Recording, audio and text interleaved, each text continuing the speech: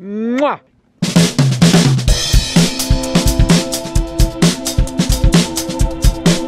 Well, good morning, guys. So it is kind of a cold, gray day. It's probably in the 50s. Heading up to the lodge to get some breakfast, some coffee, then back to camp, get our fishing gear, head out on the lake. All right. Have fun, boys.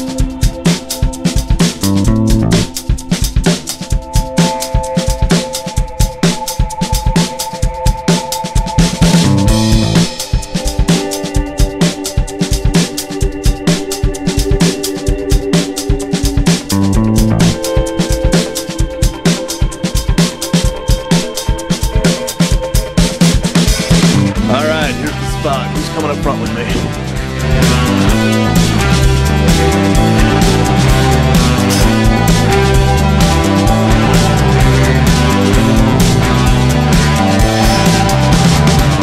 All right, guys, look at this. That is the first fish of the day. Look at that little thing. He's kind of cute. All right, Boris. I'm a provider.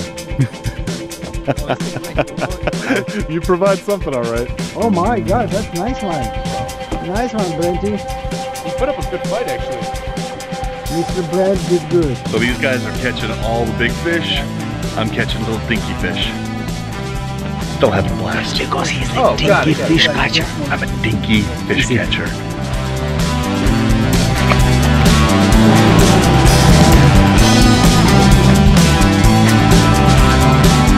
All right, so we're on shore lunch here. We're gonna fillet the fish. We get the good parts of the fish, but none of the fish goes to waste. The guts go to the pelicans.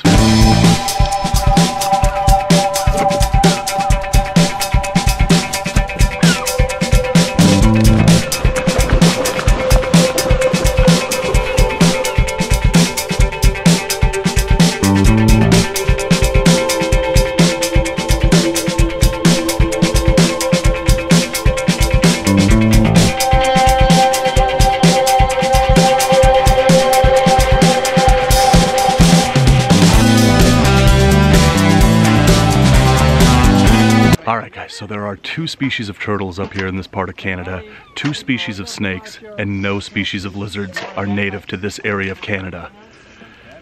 This is a common garter snake that was on this island just as we're having shore lunch here. They get big up here. But this common garter snake and the Redbelly snake are the 2 snake species that exist in this part of Canada. The other side of Ontario, they've got Massasauga rattlesnakes, eastern hognose snakes, but here on this side of Ontario, we have 2 species, the garter snake and the redbelly snake. To be honest, I've never found the redbelly snake up here, but these garters are pretty common. You come up here to catch fish, wind up catching snakes. Total bonus.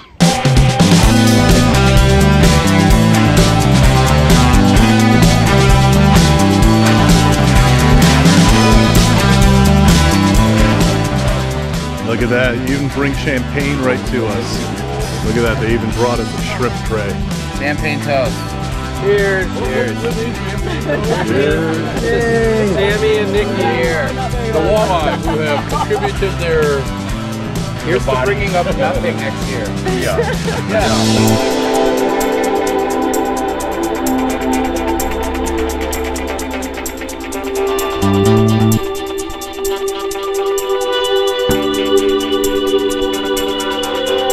The next day,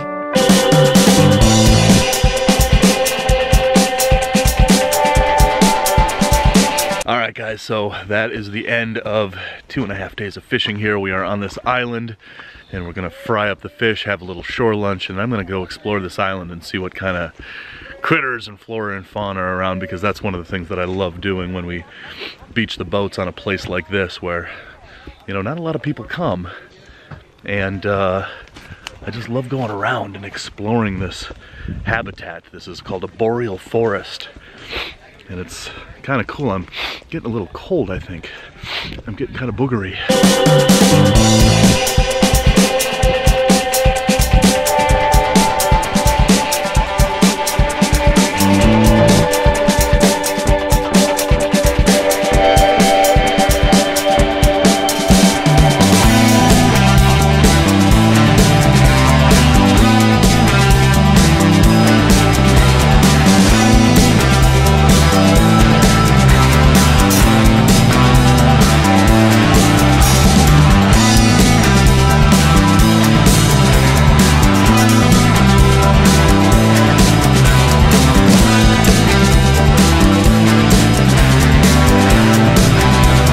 Yesterday at shore lunch, I caught a garter snake, and it got me to thinking about the relationship that certain animals in this ecosystem have. So the other species of snake found in this area is the Redbelly snake. It's a snake about 12 inches long. It's this country's smallest species of snake, and it's one of the smaller species in the world. The relationship between that snake and the moose, which is the world's largest deer species, is kind of incredible, if my theory is correct. There's an epidemic here called brainworm, and what that is it's a parasite, and the white-tailed deer have it.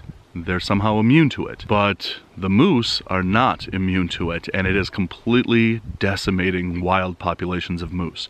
In northwestern Minnesota, into Manitoba, that entire population of moose over the past 20 years has been almost completely eradicated because of the brainworm.